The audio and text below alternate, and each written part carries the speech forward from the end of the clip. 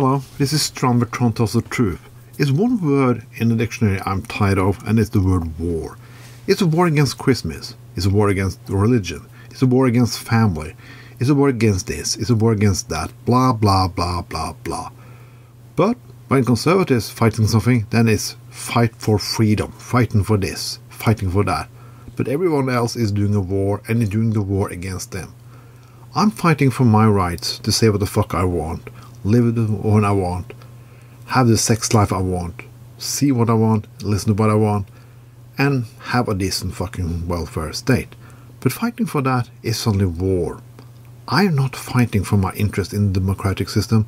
I'm doing a war. Yes, like I'm storming the Congress with guns. Oh no, that was not me. That was conservative fuck up heads by Donald Trump. Why are we using the word war so much? One of the Sykes says one thing about the word war. Now, she didn't really use the word war, but she talked about homosexual marriages. It's a choice. If you don't want to live with somebody of own sex, you don't have to do that. It's a choice. But it's not a choice for conservatives. For them, it's a war. A war against some imaginary bullshit. Because it doesn't really affect them. Most things that I want in my life don't really affect their right to choose anything. If they want to stay, well, Christian and live by the word of whatever fucked up, made up Middle Eastern god, they can do so. They can pray 7 days a week. They can give all their money to fucking fraud like Joel Austin or one evangelical fuckhead. They can. They don't have to, but they can. And I'm taking away their rights to do so. I just say how hypocrite those assholes really are. But they are allowed, and I should not be allowed. When they talk about freedom of expression, they really just mean their expression. Because my freedom of expression is just war.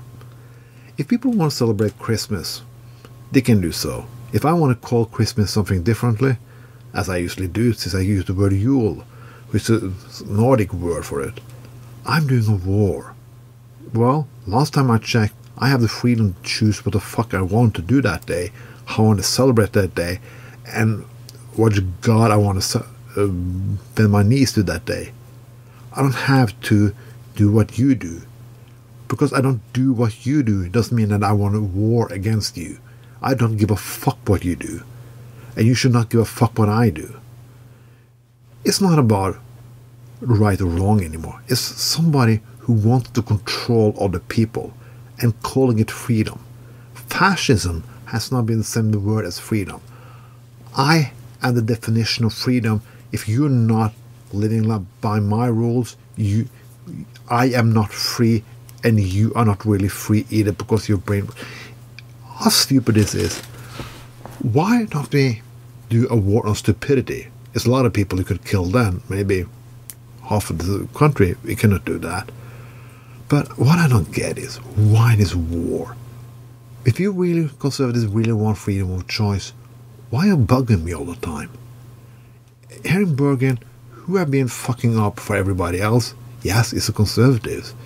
Who want to take away gay rights and so on? Conservatives.